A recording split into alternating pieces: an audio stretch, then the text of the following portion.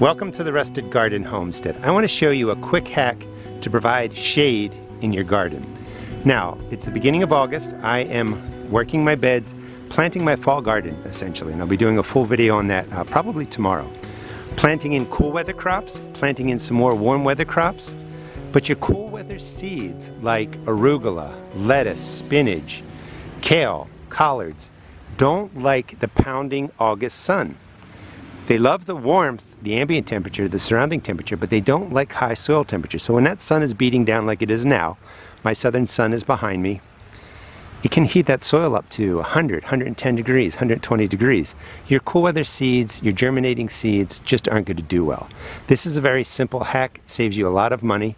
You can take any stick and put a cardboard box on top, or a metal pan if you're worried about rain kind of softening up the plastic, softening up the cardboard.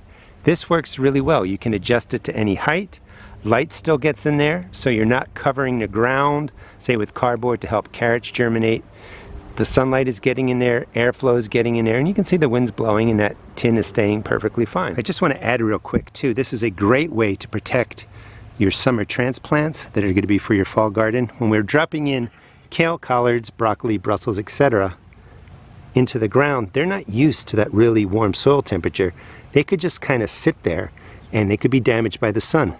By simply putting this over them, keeping the ground watered, they're going to establish better, the root system is going to grow more quickly, and you're just going to have beautiful plants as the cool weather of September begins rolling into your garden.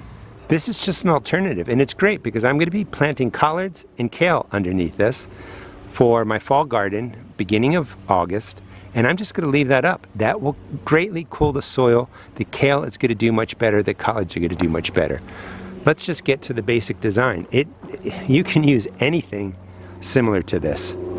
Simple paper clip underneath provides support so that the tin or cardboard box, you can even just use a sheet of cardboard, doesn't flop around and touch the ground. This is going to stay in place, and it's going to be effective at really cooling that soil. Shade will bring the soil temperature down a good 15 to 20 degrees.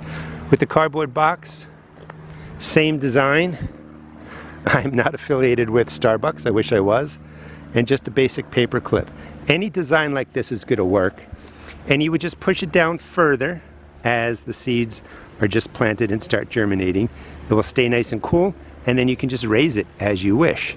Great way to cool the soil and get a lot of your cool weather crops into the ground now, and you're not going to be bothered by the high soil temperatures. High temperatures can slow the germination of your cool weather crops. It can actually kill the seeds when they germinate, and it can dry out and damage the seeds that actually sprout and become seedlings. The shade's going to make all the difference, and this is a super cost-effective way to plant your cool weather crops in August here in Maryland. Thanks so much for watching. I highly encourage you to try planting a cool weather crop garden now. Sometimes we get burned out with the heat of the summer, but there's so much that can grow here in Maryland in many places through August, September, October, and November. Hope you give it a try. Thanks for watching. Please check out my seed shop at therustedgarden.com.